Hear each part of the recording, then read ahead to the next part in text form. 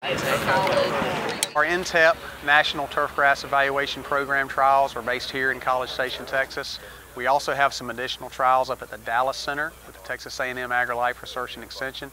And the primary objective for these NTEP trials is to evaluate new and emerging varieties for their performance in southern and southeastern transition zone environments. So what that means is we plant the grasses, the zoysias, the Bermudas, the seashore paspalums, St. Augustine grass, grasses that we know persist and do well in the southern United States, and we evaluate them on an equal level. So we'll take, for example, in this case, the NTEP zoysia trial, 30 or so different varieties, and we compare them to each other based on quality, color, leaf texture, density, drought hardiness, performance, pest occurrence.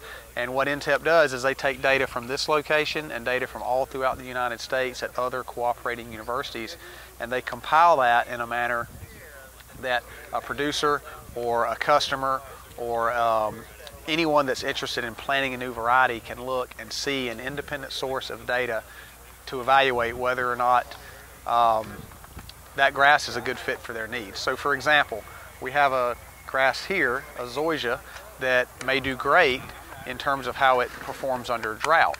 We have one next to it that may look a little better but may not perform as well under drought. So that is an important thing to understand when you're selecting a variety, because as we all know, in the southern United States, drought is always an issue. It will continue to be an issue, and we certainly want to breed and to select grasses that do well in hot, dry climates.